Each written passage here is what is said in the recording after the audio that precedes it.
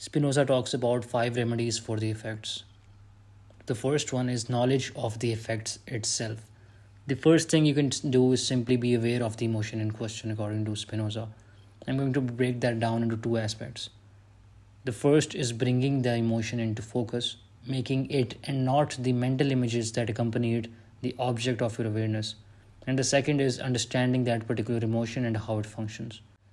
In our default mode of being, we directly engage with what we perceive as the world, and the emotions are there in the background, kind of amorphously conditioning how we interact with it. So, the first thing is simply stopping and noticing, okay, I'm angry, or I'm sad, or I'm jealous.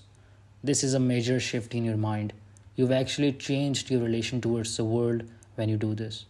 It is as if your emotion were someone standing behind your back, pressing on your shoulders and hips, driving you to this way or that, and now you've sidestepped it and it has stumbled in front of you. It's still there, but now you're in a much less vulnerable position. You actually have agency over it now. It is through this move that the mind is able to assert its power. It gives you a range of motion towards events, and it is your capacity to do this which determines your degree of freedom. The second remedy for the effects Spinoza says is separating the effect from the thought of an external cause. Spinoza says that all emotions can be broken down to love or hate, that is, joy or pain, accompanied by the idea of an external cause. The way you liberate yourself from negative emotions is by cutting that link. We live with this assumption, this basic assumption that the thing we're experiencing, the colors, the shapes, the textures, the sounds, in other words, the images, is the thing or things itself. But Spinoza says that in our mind, there is an image, which is the color or the shape, the texture or the sound, and there is joy or sadness, pleasure or pain, and there is the idea of an external cause, or the notion that the thing you're experiencing is outside you. And the key point is that that third thing isn't necessary. Your mind can get rid of it. Your mind can get rid of the idea of an external cause. And when it does, the second bit, the sadness or pain or excessive joy, can disappear too, leaving just the first thing, the sense experience, which is now neutral. And because there's no longer a strong emotional engagement with it, the first thing can soon disappear as well. The third thing that Spinoza talks about is cultivating understanding. He says, in the time by which the affections related to things we understand surpass those related to things we conceive confusedly or in a mutilated way, the objects of our imagination only affect us while we regard them to be present. If we stop experiencing them, they stop affecting us emotionally. However, things that we understand rationally in the abstract, we always regard as present, and thus, over time, they will win out. So long as we diligently pursue the two previous strategies, more and more of our mind will be taken up with rational understanding, which will affect you with constant intellectual pleasure. For example, think of what happens with doctors and nurses if they don't burn out.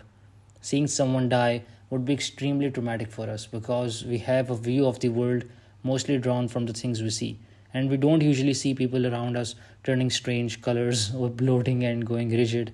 But doctors and nurses have spent a lot of time studying anatomy and biology and stuff.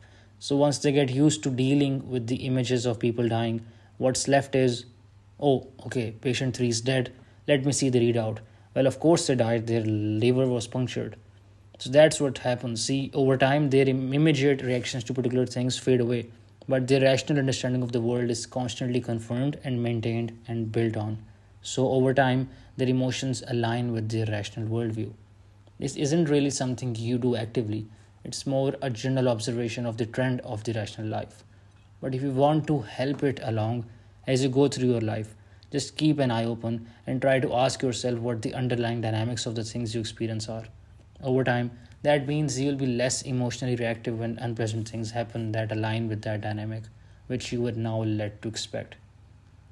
The fourth thing that Spinoza says, which he says is a remedy to the effects, is relating and connecting images of things to common properties or God. So way back in part 2, I mentioned that we are more emotionally affected by something we imagine to be free. That is, we hate a person for hitting us more than we hate a pine cone for falling on us, for example. To imagine something to be free is to imagine it without bringing to mind its causes. So, to diminish the discomfort we feel when something happens, we relate it to common properties. That is to say, we think of it in terms we know to be true in general of things of its kind. That is to say, we bring to mind its causes. If we know the specifics, then great, but if we do not, it doesn't really matter. We know that, in common with all other natural events, it must have its reasons for happening. Now, there's very funny example that Spinoza gives. He's a very weird guy. That is the least thing to say. But he says, the more this knowledge that things are necessary is concerned with singular things, which we imagine more distinctly and vividly, the greater is this power of the mind over the effects, as experience itself also testifies. For we see that sadness over some good which has perished is lessened as soon as the man who has lost it realizes that this good could not in any way have been kept. Similarly, we see that no one pities infants because of their inability to speak, to walk, or to reason, or because they live so many years unconscious of themselves. But if most people were born grown up and only one or two were born infants, then everyone would pity the infants because they would regard infancy itself not as a natural and necessary thing, but as a vice of nature or a sin. We could point out many other things along this line. What a funny example to choose. But what is essentially saying is that we accept what we cannot change and thereby diminish sadness, and perhaps at a stretch feel some intellectual pleasure at understanding it. The fifth thing he says is that the order by which the mind can order its effects and connect them to one another is a remedy to the effects or for the effects. For example, you leave a part of each day free, where you don't act in the world or take in any information. Just have a cup of tea, sit in the garden, quiet time basically, and then you allow anything that's bothering you to bubble up. Your past experiences will have left you with a certain collection of images accompanied by emotional reactions. Left alone, these will color your view of the world and condition your reactions. So you let them come to your awareness. You take the images, memories, and fantasies, and you calm the negative emotions which accompany them. And then you re-narrativize them. Anything you see in your head that isn't currently happening is an imprint which has been left in your brain. You can, if you are able to muster the mental resources, rewrite it, of course. And having rewritten it into a new narrative, when similar things happen in the future, you will be more likely to interpret them and in this way when they're happening, and thus feel less pain and act better. But here's the thing. Doing this afresh with every negative thought you have is inefficient. And here's where Spinoza again shows his highly practical side. Reason allows us to understand how the imagination works and discern our own interests combined. This means that we can twist it to our advantage. So, you successfully talk yourself out of a few headspaces, for example. Then you notice the basic logic you employed, and then you distill that into a phrase or visual image, a maxim or mantra, if you will. In other words, you hijack the power of associations. From that point on, that phrase will serve to recalibrate you when you encounter a similar situation. For example, someone you have unpleasant associations with comes to mind.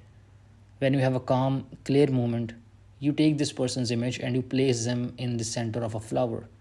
And then you have the flower fold back in on itself and sink back into the ground. From then on, there's a new association established. Whenever you think of the person, you'll be less likely to ruminate. You'll think of a flower instead. See the little flower folding animation and be able to move on.